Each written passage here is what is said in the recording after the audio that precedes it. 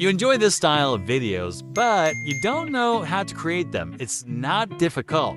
Just look and see how much engagement you can get on YouTube by creating these clips. We have reached the stages of creating a video.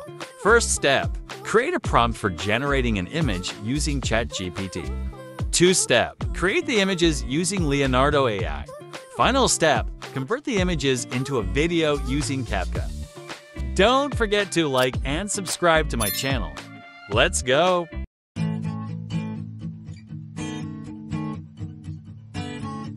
First step, creating a prompt for generating animal images.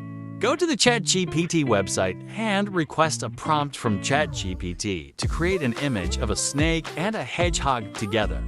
Copy the prompt text. 2-step, creating an image using the Leonardo AI website. Search for Leonardo AI. Click on this site. Click on the Get Started option. In this section, there are 4 options available for signing up on this website. You can register on this site using an Apple account, or Google account, or Microsoft account, or with an email. I register using a Google account. Click on the image creation. Select setting in the section similar to my setting.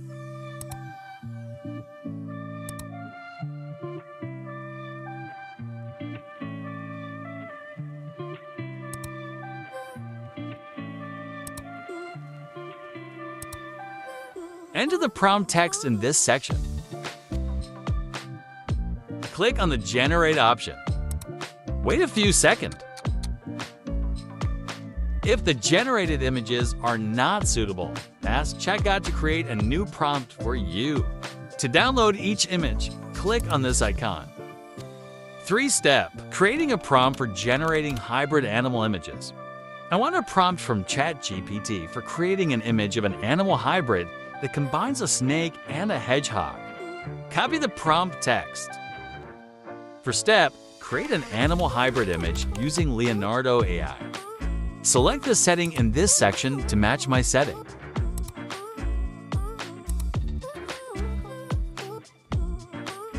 Enter the prompt text in this section. Click on the Generate option. Please wait a few seconds.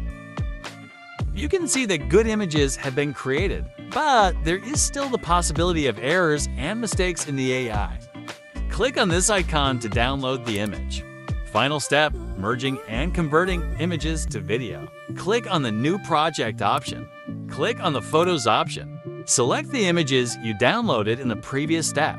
Click on the Add option. Set the duration of the first image to 1.5 seconds, just like I did.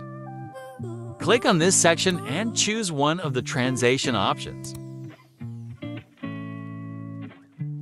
Then, click on Animation and go to the Combo tab. Select the Zoom 1 effect for the first image.